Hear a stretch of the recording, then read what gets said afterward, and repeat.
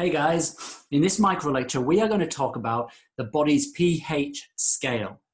Now, I'll be the first to admit this is one of the more trickier of the micro lectures that we've had in the series. But we need to talk a little bit about the pH scale because it really does underpin human life. Now, some of you may have already seen or heard about the pH scale, others may have not, and that's fine. But for this micro lecture, we are just going to talk about the pH scale and nothing else. And now, of course, this does relate to conditions such as acidosis and alkalosis, which are both life-threatening conditions. But let's start by talking just about the pH scale. Now, everything that we eat, every time we take something into our mouth and break it down and it goes into our body and it becomes made smaller and smaller and ends up, the nutrients end up in the cells and gets floating around in the blood.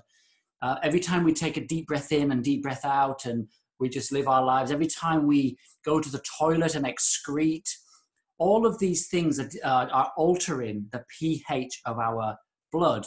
So what do we mean by pH? It's a measurement of the amount of hydrogen in our blood. Now, if you've never seen or heard this before, and I'm basically speaking another language, welcome to the world of medicine. So this is basically a measure of hydrogen ions. So just think about hydrogen. Now, blood has a pH value of 7.35 to 7.45.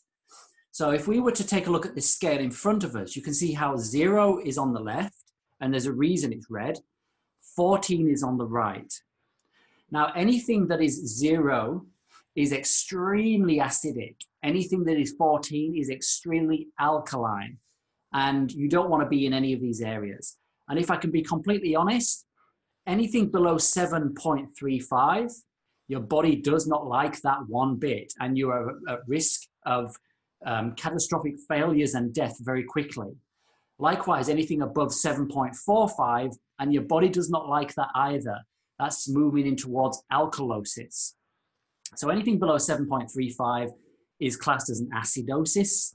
Anything above 7.35 is an alkalosis. Let's take a look at another image here. Now, what you can see here is that's the scale that we've just used and twisted around so that it's now vertical.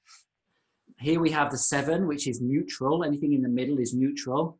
This gives you an idea of other things in your world that are acidic and alkaline. So as you can see, fish will die round about here. Fish reproduction affected round about 5 or 4. Think about the actual on a human being. Stomach acid is around 3.5 and lower. So that gives you an idea.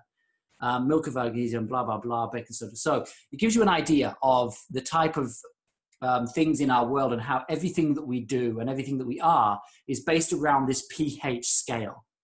What I would suggest is that you now get your heads into the books and go away and do some reading, but be warned, it's highly scientific and you're going to need to watch lots and lots of YouTube clips, but eventually it will all come together nicely.